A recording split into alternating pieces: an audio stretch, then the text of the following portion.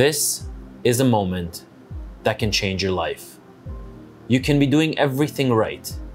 Your speed limit, paying attention, staying in your lane, driving steady as an arrow, but then someone else merges into your lane. You are 100% not at fault, but still, it can change your life. And in most cases, there's a fatality involved. I want to tell you a quick story, and I want you to decide who is to be liable. An immigrant arrives to the US or Canada through an immigration program for truck drivers because of the so-called driver shortage. He spends 3 to 4 months to get his Class 1 or AZ license. The company that he was hired on or that brought him into the US or Canada took 2 to 3 weeks to train this driver. The safety score of the company is not so good as they are flashing with equipment and hours of service. The driver was sent on his first trip on a 1,000-mile run. On his second trip, the driver got into an accident and killed a mother and a child. The root cause of the accident was the driver's tires and the driver's inexperience. Who is to blame and who is to be arrested? This is a common story. Until date, I only hear about the driver being arrested. Why aren't companies being held liable? Should the MTO or DOT not be held liable for the death of this child? At what point does the DOT or the MTO shut down a carrier? Since you guys respond so well to statistics and numbers, here's some really interesting stats about crashes that I was able to compile. Here are the 5 must-know facts about trucking accidents. Since 2009, there has been a 52% increase in crashes with a commercial vehicle. 74% of all fatal passenger vehicles cases include a large truck. Tire defects account for 30% of all truck-related accidents. Most of these accidents occur during the day, between noon and 3 p.m. 68% of all fatalities are passenger vehicle occupants. The number of large truck accidents is increasing. When we talk about huge trucks, we're talking about 18-wheelers, cement trucks, coal trucks, and buses.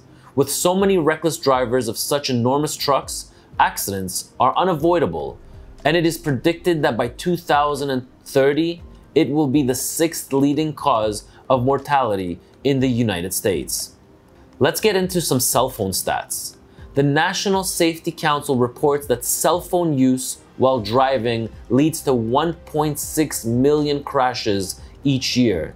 Nearly 390,000 injuries occur each year from accidents caused by texting while driving. 1 out of every 4 car accidents in the United States is caused by texting and driving. A total of 422 people died in fatal crashes involving cell phone-related activities as distracted driving.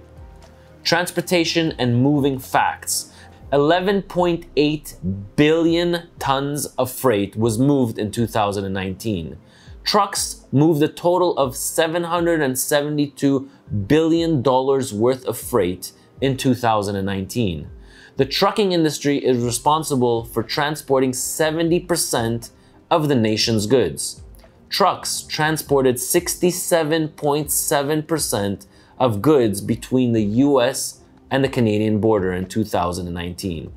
With the number of miles fleet drivers must travel on a daily basis, combined with the long hours and difficult working circumstances, it is no surprise that accidents and collisions occur. The sector has been on a rise, deadly crashes throughout the year. Distracted driving and other driver habits are commonly to blame for these types of accidents. Due to these accidents, trucking businesses' insurance prices have skyrocketed.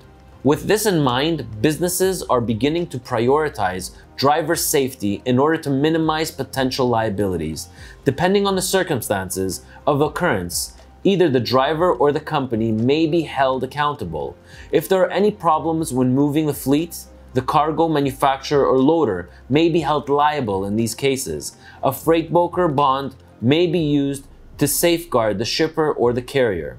Now let's talk about safety stats. The average cost of a loss related to a fleet vehicle accident is $70,000. 4,136 people died in large crashes in 2018. Insurance premiums for trucking companies are totaling around $12,000 to $14,000 in the US, and in Canada it's between $15,000 to $20,000. 33% of crash deaths involve large trucks occurred on freeways and interstates. Here are a few more stats for you to think about. Approximately 130,000 people suffer from injuries in truck accidents. Because of the massive size and the weight, truck accidents frequently result in catastrophic injuries, broken bones, back and neck injuries, brain trauma, internal hemorrhage, spinal cord damage, whiplash injuries are just some examples. These injuries necessitate rapid medical attention, and in some cases, many procedures can be extremely expensive. In 2018, male drivers accounted for 97% of the large truck driver fatalities. Well, that sounds about right, because 90% of our followers are male truck drivers. According to the truck fatality data by gender and vehicle type, male drivers are most likely to be killed in a truck collision. According to truck accident data, driver wariness and inexperience are amongst the leading causes of truck accidents. Because big trucks are not easy to manage, truck drivers must be experienced and well rested before hitting the road in order to assure safe vehicle operation and maximum control. Despite a general drop in motor vehicle accidents, the number of 18-wheeler crashes has climbed in recent years. In general, there has been a 2% drop in motor vehicle accidents during the last few years. This is not the case with larger freight trucks, with the greatest rise in frequency of accidents occurring in trucks weighing between 10,000 and 14,000 pounds. A 5.8% increase in fatalities was especially documented with tractor trailers weighing more than 26,000 pounds. Overall, you don't have to be a truck driver to evaluate semi-truck accident rates or learn about most common tractor trailer faults. Other road users, it appears, are just as vulnerable to such collisions as truck occupants. Nonetheless, much progress has been achieved in regulating and protecting this industry segment. Over the last few decades, strict regulations, sanctions, and other legal stipulations have resulted in dramatic decline in truck accident statistics.